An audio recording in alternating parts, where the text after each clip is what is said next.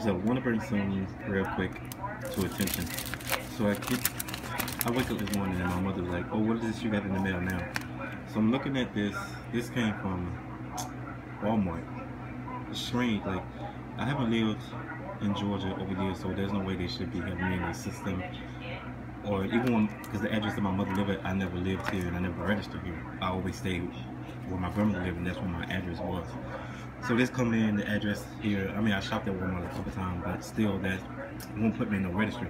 So it came in this brown envelope here. Came as expedite delivery. Got it today, and I just looked at it. I mean, I thought it was something. So it wasn't that. It was like this little USB thing, like you could stick it into something. It was a black thing. But I went to get it out of the trash. I threw it in the trash, but this is the only thing that's still in the trash. The other little thing is not there. So I don't know who took it out of the trash. I really don't care because I already know what that is. It's part of the targeting.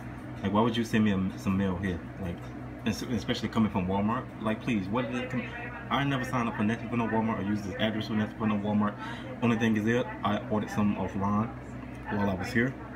I mean, a couple times that I was here, I ordered some offline. And the sad part about it, I never use, I don't even do my name in it because I pretty much changed my name from what my born name was. I changed it, so that's the name that I use. So these people, they be trying the most. Like, they see they can't get to me the way that they want to, so they got to go through all this crazy stuff.